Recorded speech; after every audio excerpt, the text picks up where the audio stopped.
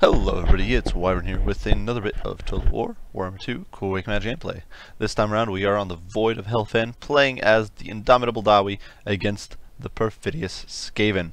So, we are doing a Vanguard build. It's definitely one of those things I like to do with the Dwarves. A lot of people say it's gimmicky and it's unreliable, but I think against certain factions, it does definitely stand a decent chance, and I think Skaven are one of those factions where it can really work relatively effectively, if you know what you're doing.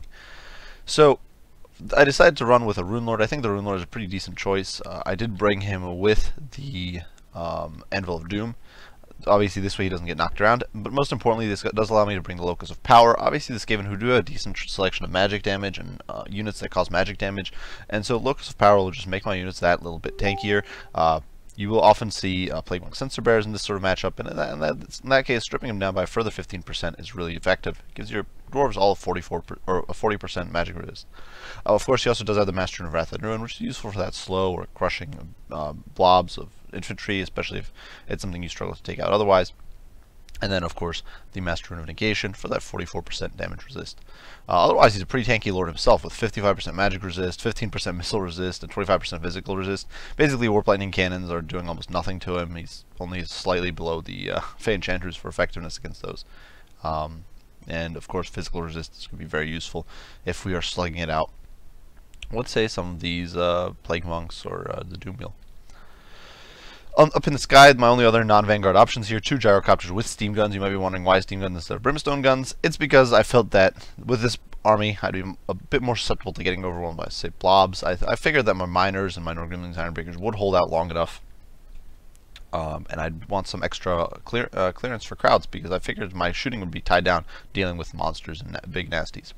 For my front line, it is a trio of normal miners. You can see spread out here, spaghetti lined, because I was expecting my opponent to be directly across from me, backed by a miner with blasting charges, the Norgrimlings Ironbreakers, as well as the Ikran miners. And these guys, of course, will absolutely, all 3 of these units will just trash some of the squishy Skaven units, overwhelm them with blasting charges. And they can trade, especially the Norgrimlings Ironbreakers can trade very effectively with anything Skaven put on the table. Behind that, 3 units of Rangers. I actually deployed, as you can see, I deployed these Rangers here on this this edge of the mountain or the hill, because I was expecting that if my opponent came in from this flank, I'd be able to plug it up and I'd be able to block him off. And I figured this way, if my opponent flanked me from around here, it would be the Bunkman's Rangers absorbing the blow. As it turned out, that wasn't what my opponent did, but nonetheless, they should be pretty sheltered back here. Also, 3 units of Bugman's Rangers out here on the flank, fleshing things out. Perhaps I should have swapped these Bugman's Rangers with these Rangers over there. Nonetheless, these guys are basically just roided up Rangers with regen and psychological immunity and crazy melee stats and more ammo. And they're just great Rangers that are very expensive. Finally, in the back, we do have 2 units of Rangers with great weapons, as well as a single unit of the Ulthar's Raiders, the Regiment of Renown, who can, of course, provide that marked by Ulthar, which means that if I manage to tie down a unit like, say, a Doom Wheel or Lord on a Screaming Bell or something like that, I can annihilate them very quickly, because the DPS on these guys is ludicrous. You can see 26 armor piercing damage, 6 missile damage, and that's all being dumped every 5.6 seconds. So really pretty crazy. I'm definitely a big fan of the Rangers with great weapons. For my opponent, he decided to go with a super cheap front line. Obviously, Skaven slaves will soak up blasting charges and all that sort of stuff, projectiles from the Quarrel or the Rangers and everything like that. And then he went with, interestingly enough, multiple Plague Monk Sensor Bears. Now, I'm not a big fan of this unit in the Dwarf matchup, just because it causes magic damage, so Dwarves are instantly taking 25% less. And these guys, well, they do have solid melee stats. They are rather squishy, so definitely blasting charges and quarrelers and those sorts of units can really mess you up. So I'm not the biggest fan of these guys, but nonetheless, they do have AP, and they could trash my miners, my Bachman's Rangers, my Rangers, all those units pretty effectively. Similarly, Plague Monks, decent choice in my opinion. You can, of course, debuff armor with the various Skaven gimmicks, and these guys will do a lot of work.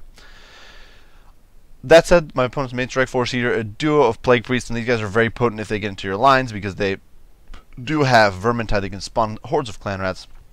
They do have that built-in Pestilent Breath, which even, especially against say Rangers, can do decent amounts of work.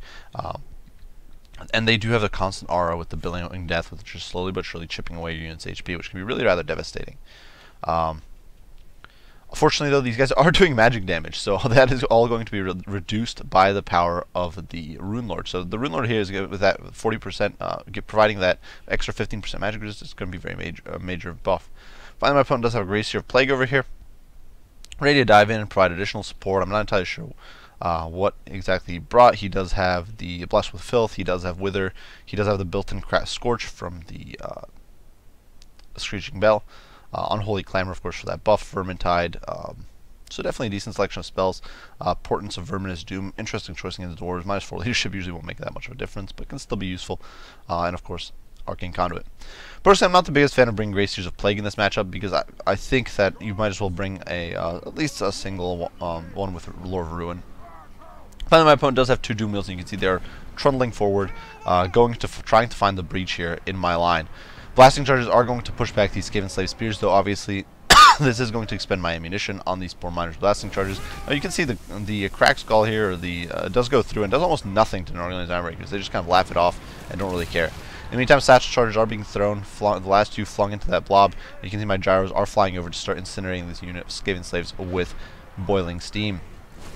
My opponent, in the meantime, is trying to worm his way around the flank, and you can see he succeeds managing to squeeze past just barely. You can see those gyrocopters already raking in several kills. These guys are up to 61, but the Doom Wheels have rolled through my front line. Obviously, the Skaven Slaves here will break upon the rock of the miners, but the Doom Wheels are in, and they're being followed by all these nasty, nasty Grey Seers. So I have been throwing my Rune Lord in there. I have popped the Master Rune of Negation, trying to stop these guys, and I do drop him marked by Ulthar. And let's watch how fast this guy goes down. You can see he's going down like an absolute 9-pin, already down half HP in the space of seconds. And obviously, the Doom Wheel doesn't have the best of attack animations, and you can see it just gets annihilated by those volleys of throwing axes and just gets destroyed. It's immediately shattered, and that leaves this Doom Wheel isolated and alone. In the meantime, over here, these Plague Priests and these units are getting snagged on the Norgullion Ironbreakers as well as the Miners. Of course, Miners are rather heavy. That's one. The Dwarves did get a major buff to their weight, and so they're much tankier or much more difficult to plow through. Up here, you can see the Gyrocopter still plucking away at these Plague Monks. You can see I did hit these Plague Monks Sensor Bearish with a Master Rune of Wrath and Ruin. Perhaps a little bit of a mistake, because I did need that slow later on for these units that are pushing through. I'm trying to get clear here, but you can see those spellcasts are really doing almost nothing to the Rangers, because they do have those buffs being provided by the Rune Lord. Over here, the Doom Wheel is getting shut down pretty hard. You can see the throwing axes just tearing through it. Rangers with Grey Weapons are such a powerful choice. They're really never underestimate them if you're playing against Dwarves. You always want to shut them down as quickly and effectively as possible. Over here, you can see the Plague Priests are getting chipped away at by the Bugman's Rangers. Obviously, Bugman's Rangers don't have great AP on the crossbows. I do believe it's only about 3. 4. So better than I expected, actually. And these guys do have 100 armor, but nonetheless, these guys will not be able to cause any fear. Because these guys are immune to psychology, and these guys just have such good leadership. They're just going to be able to stay in there, keep tanking, while my throwing weapons are raining down among them. And this is definitely a big mistake for my opponent. He's trying to shut down these Bugman's Rangers, but these are not the main threat. The main threat is those throwing axes, who are going to be chipping away constantly at these poor priests. In the meantime, the Rune Lord is turning around to go provide support over there. He is very tired already from all that fighting, but he will provide that support, and you can see so much fire going down, and these Scorches are doing absolutely nothing. Meantime, the Miners are buying time, and this infantry blob has been completely stomped by the power of the Gyrocopters, the Ecran Miners, Norgullion Ironbreakers, and those units. So definitely some nasty business going down. You can see over here these Norgullion Ironbreakers coming back to try to help. I did push up some Rangers to absorb the charge, because of course Rangers aren't going to be doing that much damage. I need the throwing weapons to be doing the majority of the work here. So I'm going to use the Norgullion Ironbreakers here to mop up these clan rats with some well-placed blasting charges, get them breaking. Usually once units are disintegrating and they start routing, I've noticed, I think they don't come back as easily, although it might just be something I've noted, just perception. Nonetheless, over here you can see these guys are all under half HP. I'm not doing a great job focus firing, and this is definitely another major mistake. Ulthar's Raiders are out of ammo, so I'm plowing them into the fray. But I do still have marked by Ulthar, so I'm debuffing this nearest Plague Priest and trying to focus him down. Unfortunately, the Plague Priests, they do have that animation where they kind of push forward, and that makes them harder to hit. By this point, my opponent does throw in the towel, as my gyros are chasing off the rest of his force. There they basically have, and now they're coming back. And yeah, definitely a quick win for the Dawi. So definitely, I think Vanguard build, you will often see players say it's just kind of a gimmicky, cheesy strat that doesn't really work reliably. Personally, I'm not of that opinion. I think it's definitely decent. It's definitely a decent and viable strat against the right factions. You obviously don't want to be doing it against a faction like, say, Beastmen, who can overwhelm you very quickly. Usually, obviously, you can pull it off sometimes, but you definitely need to think it through, because you will not have the same crowd control options that you would have normally. Normally, you have your Thanes in there. Normally, you have your Runesmiths or your Dragonback Slayers to snare your opponent, and you really can't count on that if you're doing a Vanguard build. So you can see, if you look at the army, the miners didn't do anything great, except these miners with blasting charges, which got 72 kills. Obviously gets Skaven slaves for the most part, but Ecran miners and Norgumlians Ironbreakers doing some major work. Those blasting charges are just so potent against the vast majority, actually basically anything the Skaven bring infantry wise, you can clear away with blasting charges. Even Stormvermin can get messed up pretty badly by those. And Stormvermin really don't have a great unit for clearing through the Dwarves, because, or infantry unit for clearing through Dwarves, because the Plague Monk Sensor Bearers are that cause magic damage, which gets reduced by a further 15% by the Rune Lord. Stormvermin don't have AP. Stormvermin's halberds have atrocious melee stats. And Plague Monks don't have AP. So they're basically the 4 elite. They really only have Death Runners with Weeping Blade, but Death Runners are not a popular pick. You won't see those very often. Even though they're, in my opinion, a very potent unit that I think gets underutilized, especially for their support function. But you don't see it very often against Dwarves. I'm not entirely sure why that is, but they can work, and definitely never underestimate them. So usually what you'll see is all these sort of monstrous units. You'll see Doom Wheels, you'll see the various Screaming Bells, Plague Furnaces, and Rat Ogres are a very common pick. And for that, the Bugman's Rangers and Rangers are just such a potent pick. And obviously Rangers with Great Weapons can annihilate those Doom Wheels. You saw that Doom Wheel go down like a 9-pin, getting just peppered down into the space of seconds. Never underestimate the power of throwing axes. That is definitely a lesson for the day. And the gyros did great. Now, I'm not a big fan of gyros in general. I don't think, especially with the snare buffs, I don't think they're that good. But these guys do have those steam guns. They can do quite a bit of work. They can still clear away, say, Skaven gun crews, and clear up Skaven artillery if they're forced to abandon it in a push to deal with your Rangers. They can obviously apply pressure to all those squishy infantry units, so definitely I think a decent choice. And if worst comes to worst, you can always try to kind of pin large Skaven units with the Gyrocopter's mass, because they are still a large and heavy unit. As far as my unit performance goes, yeah, you can definitely say I think those Rangers did an okay job. They basically, each unit did what it was meant to do, and that was, I couldn't really ask for much more.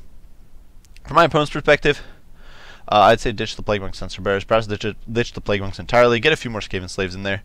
It doesn't really matter which ones. Skaven Slave Spears actually aren't necessarily worse than Skaven Slaves, just because they do have that extra melee defense, but ditch them and bring Rat Ogres. In my opinion, they're a much better pick. If you're trying to fight Dwarves, the other thing worth mentioning, I think, is that it can often be worthwhile bringing a not a Gracier, a Engine Seer, a Warlock Engineer, because those, not an Engine Seer, I think that's 40k, but the Warlock Engineer, because he does have the Warpstone armor, and that can cause a constant sort of Mortis Engine effect, and that's very potent. If you combo that with and it's much cheaper than bringing Plague Furnaces. So I think that's a decent choice. Definitely not, I wouldn't bother with I wouldn't usually bother with Plague Furnaces, and if you do, I would definitely wouldn't bother with Plague Monks and Sensor Bearers. Cram in Rat Ogres. Rat Ogres will do a great job against the vast majority of the Dwarf lineup. You just need to make sure to shut down that backline with Clan Rat summons.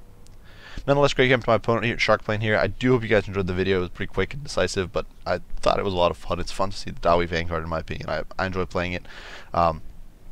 And yeah, I do hope you guys enjoyed the video. If you did, be sure to leave a like and subscribe down below. If you have any comments, criticism, any questions about the game or anything like that, be sure to share those and I'll respond as soon as I can. As usual, guys, I do appreciate you all for watching, and I will see you all in the next one. Wyvern out.